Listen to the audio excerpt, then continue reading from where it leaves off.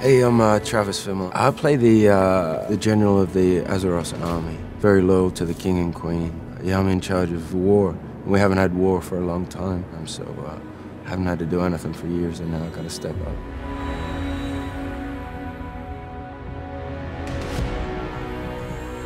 I'd certainly heard about the game, but I'd never actually played it. But a lot of friends have played it and got obsessed with it, so it's pretty intriguing.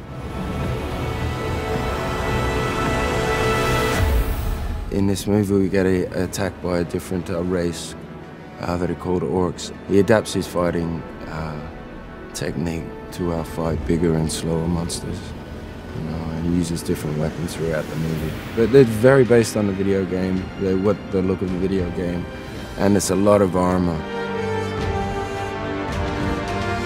Travis Fimmel. Star of the TV show Vikings. Yep, he's been a lot of fun to work with in kind of developing that Lothar character and bringing something really unique to that typical kind of human hero. There's great actors in it, other than myself, and the advances they've made in motion capture, and these guys are very talented.